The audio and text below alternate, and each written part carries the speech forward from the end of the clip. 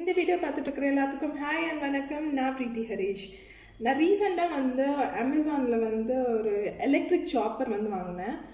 அதோட பேர் பார்த்தீங்கன்னா ஆர்பெட். இந்த பிராண்டோட எலக்ட்ரிக் சாப்பர் ஒன்று வாங்கினேன். ஸோ அதோட டீட்டெயில்ஸ் தான் நான் இன்றைக்கி உங்களுக்கு இந்த வீடியோவில் ஷேர் பண்ண போகிறேன். இதோட ரேட் எவ்வளோன்னு பார்த்தீங்கன்னா வந்து 1590 rupees. இது ஒரு பர்பிள் கலர் சாப்பர். இதுலேயே வந்து நிறைய டீட்டெயில்ஸ் கொடுத்துருக்காங்க. இதோட பவர் வந்து 250 watts, அதே மாதிரி வோல்டேஜ், அதே மாதிரி இது என்னென்ன வந்து இது வச்சு பண்ணலாம் அப்படின்னு சொல்லிட்டு இதுலேயே வந்து வெளியே டிஸ்பிளே மாதிரி போட்டிருக்காங்க. பார்த்தீங்கன்னா இதில் மெயினாக வந்து சாப் பண்ணலாம். ஸோ இந்த மாதிரி வெங்காயம் வந்து நம்ம என்ன சைஸ் வேணுமோ, நல்லா பொடிசாக கட் பண்ணணுமா இல்லை வந்து ஒரு மீடியம் சைஸா, ஸோ அந்த மாதிரி வந்து நம்ம வந்து சாப் பண்ணுறதுக்கு, அதே மாதிரி மின்ஸ் பண்ணுறதுக்கு, நல்லா வந்து நல்ல தூளாக பொடியாக கட் பண்ணுறதுக்கு, அதே மாதிரி இன்னொன்று வந்து நல்லா அந்த பியூரிலாம் எடுப்போம் இல்லையா தக்காளிக்கெல்லாம், ஸோ அந்த மாதிரி பண்ண முடியும் அப்படின்னு சொல்லிட்டு இதில் போட்டிருக்காங்க. ஸோ நான் இன்றைக்கி வந்துட்டு இந்த என்னென்ன காய் வந்து நான் இதில் கட் பண்ணலாம் அப்படின்னு சொல்லிட்டு நான் வந்து ட்ரை பண்ணி பார்த்தேன். சும்மா ஒரு 4-5 காய். ஸோ அந்த வந்து இந்த வீடியோவில் நீங்கள் பார்க்க போகிறீங்க. அண்ட் இதில் பார்த்தீங்கன்னா மெயினாக இதுதான் வந்து ஒரு 700 ml கெப்பாசிட்டி இருக்கக்கூடியது ஸ்டோரேஜ். ஸோ மேக்ஸிமம் வந்து இது சாப் வந்து எந்த அளவுக்கு பண்ணோன்னா நீங்கள் ஒரு 500 ml அந்த அளவுக்கு வந்து போட்டால் சாப் ஆகும். அதாவது இந்த பிளேட் பார்த்தீங்கன்னா இந்த மாதிரி இருக்கும். ஸோ இந்த இடத்த வந்து டச் பண்ணக்கூடாது, ஏன்னா இது ரொம்ப ஷார்ப்பாக இருக்குது. ஸோ அதனால் இந்த பிளேட் பார்த்தீங்கன்னா இந்த மாதிரி ஒரு பொசிஷனில் இருக்குது. ஸோ இதை வந்து நம்ம நடுவில் இந்த இடத்துல ஒரு இது மாதிரி இருக்கு இல்லையா, ஸோ இதில் வந்து நம்ம ஃபிக்ஸ் பண்ணிவிட்டு அதுக்கு மேலே வந்து அந்த மோட்டார் வந்து மாட்டணும். ஸோ இதுதான் அதோட மோட்டார். இதுதான் வந்து நம்ம வந்து இந்த மாதிரி ப்ரெஸ் பண்ணுறதுக்கு. ஸோ இப்போ வந்து நீங்கள் வந்து ஸ்விட்ச் ஆன் பண்ணிங்கன்னா இந்த இடத்துல வந்து நம்ம இப்படி வந்து ப்ரெஸ் பண்ண முடியும். இது வந்து நம்ம ஒரு 10 seconds அதுக்குள்ளேயே வந்து நம்மளுக்கு நல்லா வந்து கட் ஆகுது. இப்போ வந்து இந்த மோட்டார் ஃபிக்ஸ் பண்ணுறதுக்கு முன்னாடி இதை போட்டுக்கணும். ஸோ தட் வந்து அந்த மோட்டார் மேலே வந்து எந்த அந்த காய் எது நம்ம கட் பண்ணுறோம் இல்லையா, ஸோ அது எதுவும் வந்து அதில் படாமல் இருக்கிறதுக்கு. ஸோ இது நீங்கள் இப்படியே எடுத்துகிட்டு போய் வாஷ் பண்ண முடியும். அதே மாதிரி இதை வந்து இப்படி மேலே போட்டுட்டு இதுக்கு மேலே இந்த மோட்டாரை ஃபிக்ஸ் பண்ணணும். அவ்வளோதான். ஸோ இப்படி நீங்கள் வந்து ப்ரெஸ் பண்ணிங்கன்னா நம்மளுக்கு வந்து காயெல்லாம் கட் ஆகும். இதுதான் ஃப்ளக்கு. இது பார்த்தீங்கன்னா ஒரு 2 years வாரண்டியோட வந்திருக்கு. ஸோ இப்போ வந்து நான் இதில் வந்து உங்களுக்கு ஒரு சில வெஜிடபிள்ஸ் கட் பண்ணி காமிக்கிறேன் பாருங்கள். இது எனக்கு வந்து ஓரளவுக்கு யூஸ்ஃபுல்லாக தான் தோணுச்சு. ஸோ அதனால தான் இதை வந்து வீடியோ எடுத்தேன். நான் இப்போ வந்து கட் பண்ணிவிட்டு உங்களுக்கு காமிக்கிறேன் எப்படி இருக்குன்னு சொல்லிட்டு. ஸோ இந்த சாப்பரில் வந்து நான் ஃபஸ்ட்டு ஆனியன் போட்டுட்டு அது எவ்வளோ நல்லா சாப் ஆகுதுன்றதை உங்களுக்கு காமிக்க போகிறேன். ஸோ ஒரு பெரிய ஆனியனை வந்து நான் இந்த மாதிரி 4ஆக கட் பண்ணியிருக்கேன்.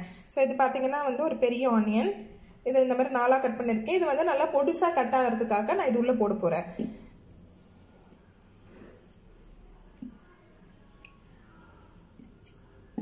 ஸோ மெயினாக பார்த்தீங்கன்னா இது நல்லா நான் பொடியாக கட் பண்ணுது. ஸோ அதுக்காக தான் வந்து இதை நான் வாங்கினேனே. ஸோ இப்போ வந்து இதுதான் இதோட பிளேடு.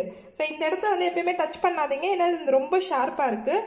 அதனால் அந்த இடத்த டச் பண்ணாமல் உள்ளே இதில் மாட்டினீங்கன்னா போதும். அதுக்கப்புறம் வந்து இந்த மூடியை வந்து இதில் போட்டு இப்படி க்ளோஸ் பண்ணிடணும்.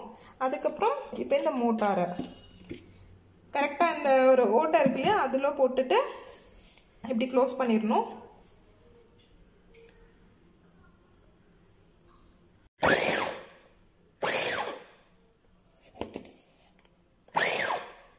தெரியுதுங்களா?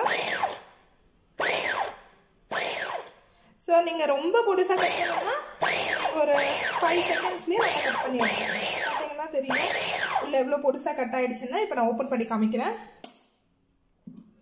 இதை வந்து கண்டினியூஸாக வந்து ப்ரெஸ் பண்ணக்கூடாது. மேலே பார்த்தீங்கன்னா கூட தெரியும் உங்களுக்கு. இங்கே வந்து அவ்வளோவா வந்து எந்த வெங்காயம், அந்த சின்ன வெங்காயத்தூள் எதுவுமே இங்கே இல்லை.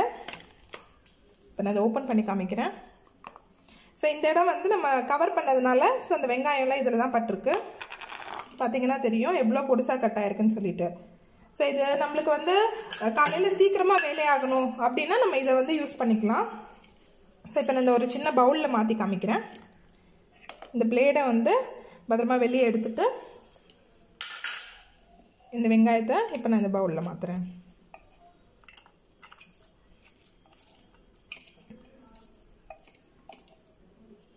பார்த்தீங்கன்னாலே தெரியும் எவ்வளோ சூப்பராக பொடிசாக கட் ஆயிருக்குன்னு.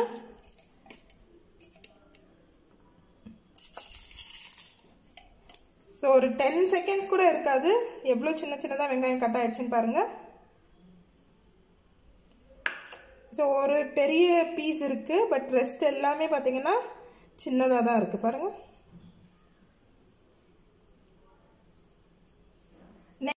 ஸோ நெக்ஸ்ட்டு பார்த்தீங்கன்னா வந்து நான் முட்டைக்கோஸ் கட் பண்ணி காமிக்கிறேன். ஸோ முட்டைக்கோஸ் பார்த்தீங்கன்னா நல்ல ஓரளவுக்கு பெருசாக தான் இருக்குது. ஸோ இப்படியே நான் உள்ளே போடுறேன், எந்த அளவு கட் ஆகுதுன்றதை பார்க்கலாம். ஸோ அதுக்கு முன்னாடி பிளேடை வச்சிடுறேன். பிளேடை உள்ளே மாட்டிட்டேன்.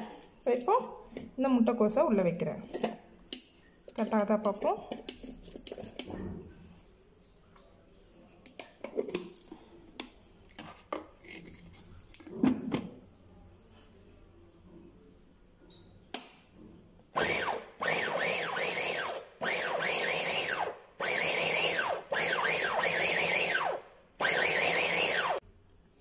அப்புறம் அதை ஓப்பன் பண்ணுறேன். பார்த்தீங்கன்னா தெரியுது உங்களுக்கு இவ்வளோ பொடுசாக கட் ஆயிருக்குன்னு சொல்லிட்டு. ஸோ இந்த ஓரத்தில் வந்து ஒரு பெரிய இது மாட்டிக்கிச்சு. ஸோ இது கட் ஆகலை. பட் ரெஸ்ட் ஆல் பார்த்தீங்கன்னா நல்ல சின்ன சின்னதாக நல்ல பொடுசாக நம்ம வந்து இந்த முட்டைக்கோஸ் பொரியலுக்கெலாம் இப்படி சின்னதாக கட் பண்ணுவோம். ஸோ அந்த மாதிரி நல்லா சின்னதாக கட் ஆகிடுச்சு. ஸோ இதையும் நான் ஒரு பவுலில் மாற்றிக்கிறேன்.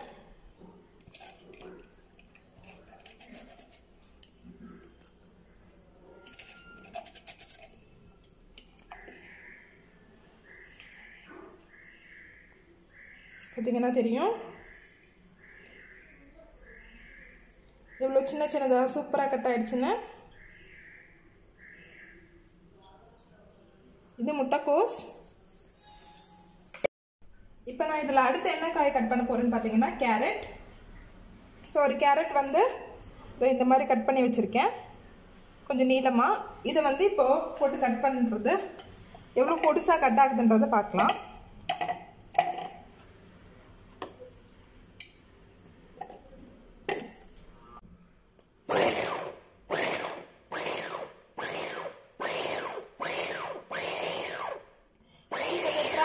பவுலாக இருக்கிறதுனால நம்மளுக்கு வந்து எந்த அளவு கட் ஆனால் போதும்னு சொல்லிட்டு பார்த்துட்டு அதுக்கேற்ற போல் நம்ம ஸ்டாப் பண்ணிக்கலாம்.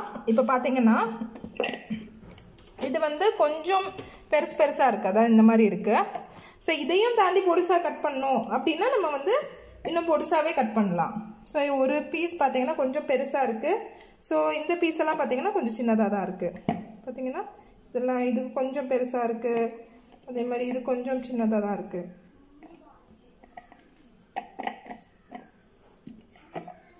பாருங்க, பார்த்தா தெரியும்.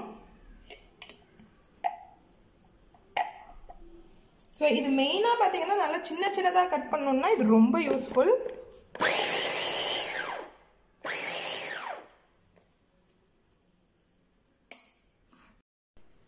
இப்போ பாருங்கள் எவ்வளோ பொடிசாக கட் ஆகிருக்குன்னு சொல்லிட்டு பொடி பொடியாக கட் ஆகிருக்கு. ஸோ இதையும் நான் ஒரு பவுலில் வந்து கட் பண்ணதை வந்து வைக்கிறேன்.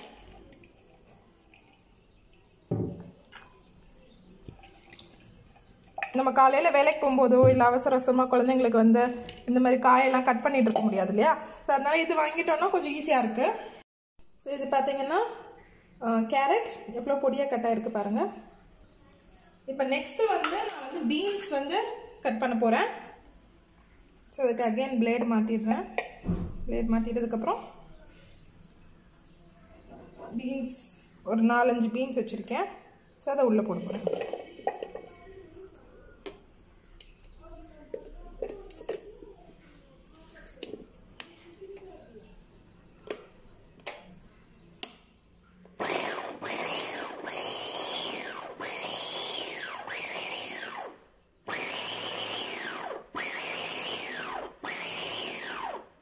ஸோ இது பார்த்தீங்கன்னா இப்போ பீன்ஸ் கட் பண்ணியிருக்கேன். நிறையா போட்டதில் வந்து பொடிசாக கட் ஆகிடுச்சு. பட் அகெயின் வந்து ஒன்று வந்து கட் ஆகலை, பார்த்தீங்கன்னா ஃபுல்லாக இருக்குது. ஸோ ரெஸ்ட் ஆல் வந்து பார்த்தீங்கன்னா பொடியாக கட் ஆகிருக்கு. நான் உங்களுக்கு காமிக்கிறேன் பாருங்கள். இதெல்லாம் வந்து நல்லா சின்ன சின்னதாக கட் ஆகிடுச்சு. பட் இது பார்த்தீங்கன்னா என்ன இதில் ஒரு மைனஸ்ன்னு பார்த்தீங்கன்னா, இப்போ நான் வந்து நம்ம கத்தியிலையோ இல்லை அருவாமனையிலையோ கட் பண்ணும்போது அது நல்லா வந்து ஈவனாக கட் பண்ண முடியும் நம்மளால. பட் இதில் பார்த்தீங்கன்னா வந்து கொஞ்சம் அந்த அன்ஈவனாக இருக்குது. பட் நம்ம அந்த மாதிரி பொரியலுக்கு அந்த மாதிரி பண்ணும்போது எனக்கு தெரிஞ்சது ஓகே. இப்போ லாஸ்ட்டாக பார்த்தீங்கன்னா தக்காளி போட போகிறேன். ஒரு பெரிய சைஸ் தக்காளி இப்படி 4 கட் பண்ணி வச்சுருக்கேன். ஸோ இப்போ இது உள்ளே போட்டு இது வந்து எந்த அளவு கட் ஆகுதுன்றதை பார்ப்போம். ஸோ இதே வந்து நம்ம வந்து சட்னி செய்கிற அளவுக்கு கூட நம்ம வந்து இது நல்லா வந்து யூஸ் பண்ணிக்கலாம், இப்போ மிக்ஸி மாதிரி. ஸோ இது எந்த அளவுக்கு பொடிசாக கட் ஆகுதுன்றதை பார்ப்போம். பார்த்தீங்கன்னா உங்களுக்கு பொடியாக கட் ஆகிறத விட அது மோஸ்ட்லி மேஷ் ஆகுது, நல்லா அந்த சட்னி மாதிரி ஆகுது பாருங்க. ஸோ இந்த தக்காளியை வந்து இது கட் பண்ணுறதுக்கு அவ்வளோ ஒரு பர்ஃபெக்டானது இது கிடையாது.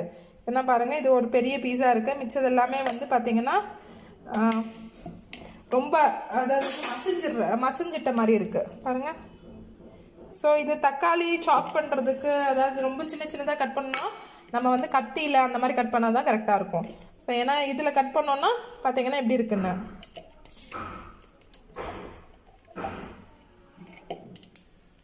ஸோ இந்த எலக்ட்ரிக் சாப்பர் வச்சு நான் வெங்காயம், தக்காளி, கேரட், பீன்ஸ், முட்டைக்கோஸ் எல்லாமே கட் பண்ணியிருக்கிறத பார்க்குறீங்க. ஸோ இதில் பார்த்தீங்கன்னா வந்து இந்த வெங்காயம் நல்லா சாப்பாக இருக்குது பாருங்கள். ஸோ நம்ம இந்த கிரேவிக்கெலாம் பண்ணும்போது இந்த மாதிரி வெங்காயம் வந்து இவ்வளோ சின்னதாக கட் பண்ணுறதுக்கு நம்ம ரொம்ப நேரம் எடுத்துக்குவோம் இல்லையா, மொரவர் ரொம்ப கண்ணெரியும். ஸோ அந்த மாதிரி கஷ்டப்படும் போது இதை யூஸ் பண்ணணும், ரொம்ப ஈஸியாக ஒரு 10 செகண்ட்ஸ்க்குள்ளே நல்லா சூப்பராக இந்த மாதிரி சின்னதாக கட் பண்ண முடியும். அதே மாதிரி கேரட் கூட பார்த்திங்கன்னா நல்லா பொடுசாக கட் ஆகுது. முட்டைக்கோஸ், பீன்ஸ் இது எல்லாமே பார்த்தீங்கன்னா முட்டைக்கோஸ் நல்லா கட் ஆகுது. பட் பீன்ஸ் பார்த்தீங்கன்னா வந்து கொஞ்சம் அன்ஈவனாக தான் இருக்குது. அதாவது ஒரு பெரிய பீஸ், ஒரு சின்ன பீஸ், இன்னொன்று ரொம்ப சின்னதாக கட் ஆகுது, அந்த மாதிரி இருக்குது. பட் தக்காளி பார்த்தீங்கன்னா வந்து நம்ம கையில் கட் பண்ணுறதே பெட்டர்னு எனக்கு தோணுது. பிகாஸ் இதில் பார்த்தீங்கன்னா வந்து உங்களுக்கு அது ஒரு மாதிரி ஃபுல்லாக குழஞ்சிட்ட மாதிரி இருக்குது. ரொம்ப பெருசாக இருக்குது, இன்னொன்று ரொம்ப சின்னதாக இருக்குது, இன்னொன்று வந்து நல்லா குழஞ்சி மசிஞ்சு போச்சு. ஸோ அந்த மாதிரி இருக்குது. பட் ஓவரால் பார்த்திங்கன்னா இந்த ப்ராடக்ட் வந்து நமக்கு வந்து நல்ல ஒரு டைம் சேவ் பண்ணுற மாதிரி இருக்குது. நம்ம இந்த மாதிரி நிறையா காயெல்லாம் கட் பண்ணுறதுக்கு நல்லா யூஸ்ஃபுல்லாக இருக்குது.